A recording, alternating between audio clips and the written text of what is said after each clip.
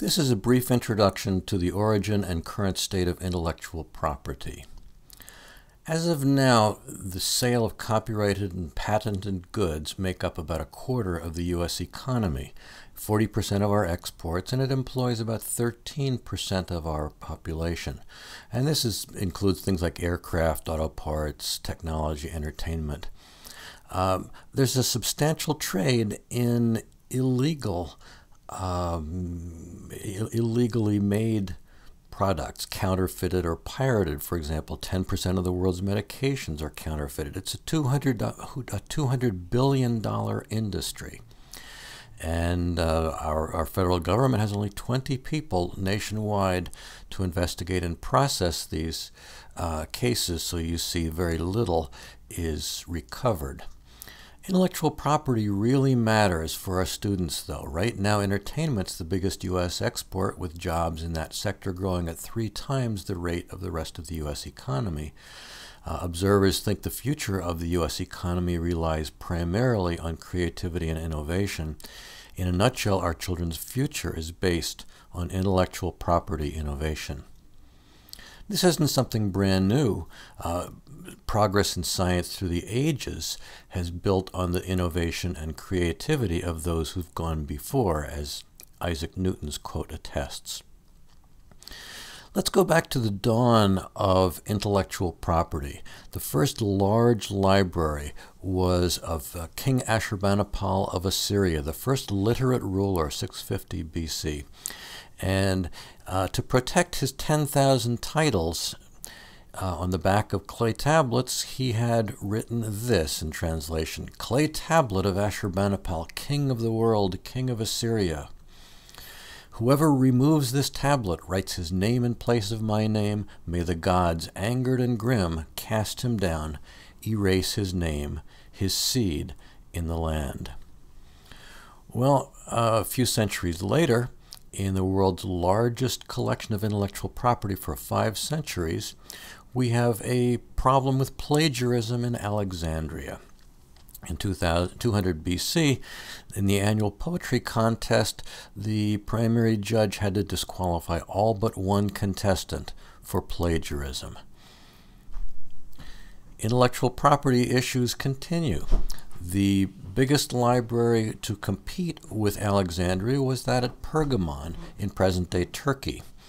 In response, Alexandria prohibited the export of papyrus from Egypt. The response from Pergamon was to hold a contest for the replacement of papyrus, and the response was parchment. But parchment is not as flexible. You can't roll it up in a scroll. So their solution was to cut it into rectangular sheets and bind them on one corner, one edge. So the format of our modern-day book owes itself to an intellectual property dispute.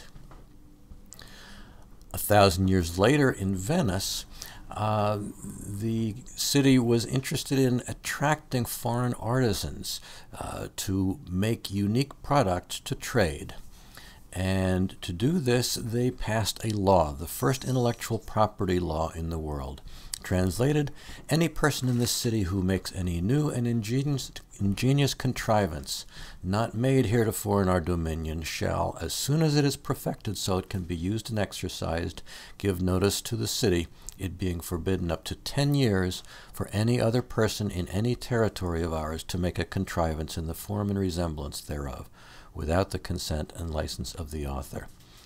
If you violate that, in today's dollars, it was a $7,000 fine. And that law was used, for example, to protect printers who, in this case, patented italic type. Well, that kind of law protecting intellectual property spread from England to the U.S. in 1790, to France. This image is of Eli Whitney's original patent application in 1794, just 4 years after the Patent Act was passed. The first global Intellectual Property Act did not pass till 1883. So in the beginning, the ancient world had no concept of copyright because all copying was laborious. You had to have a scribe who knew how to read and write and a quill.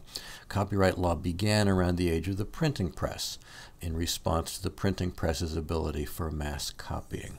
It was actually called the printing press law. It was the right to copy.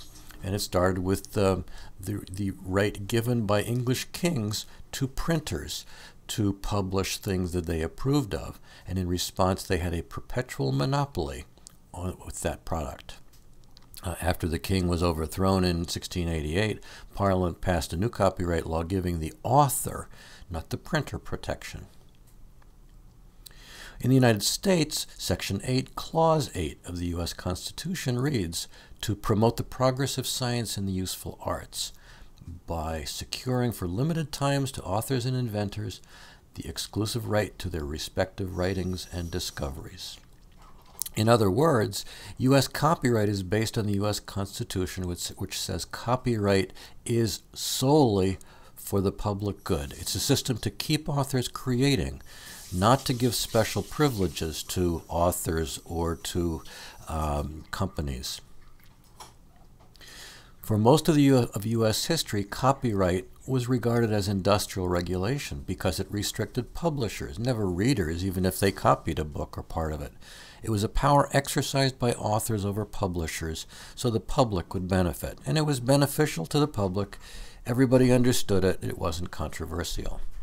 Then along came computer networks, which empowered readers to easily copy and disseminate intellectual property. Publishers requested that the law apply to individuals to protect their copyrighted material. So the law is now a power wielded by publishers over the public, ostensibly to protect authors, but we know publishers get the most benefit. It's now intensely controversial, very hard to enforce, and does it really protect the public more than, let's say, the companies? You get a copyright just by making something original. If you snap a photo, it's instantly copyrighted. Initially, you had to apply for copyright, though, and you were given a 14-year copyright term. You could renew that once. A law was then passed to permit another 14-year renewal.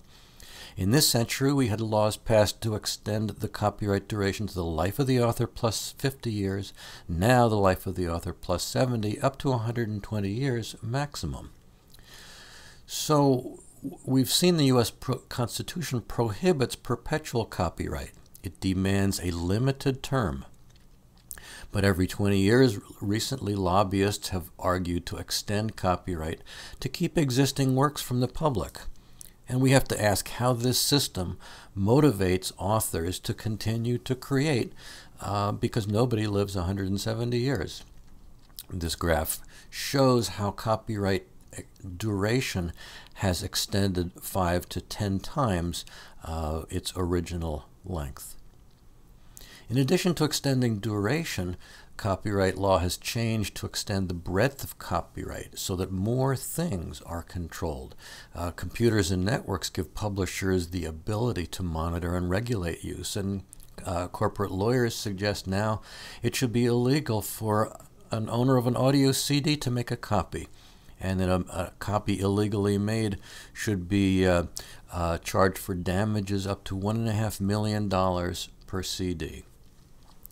eBooks, the new frontier. Well, if you purchase a bestseller for your Amazon Kindle, do you know that you're not allowed to sell it on eBay? You can't loan it to a friend or pass it on to your children because the digital rights management is authorized for you alone to use it. So we have some big copyright questions. How are personal freedoms balanced against corporate interests? And what's fair use of copyright material? And how can authors and artists really tailor their the uses that they permit without jeopardizing their ownership? Looking at it from an artist's perspective, Pablo says, good artists borrow, great artists steal. Just as Isaac Newton said, we make scientific progress by building on the work of others.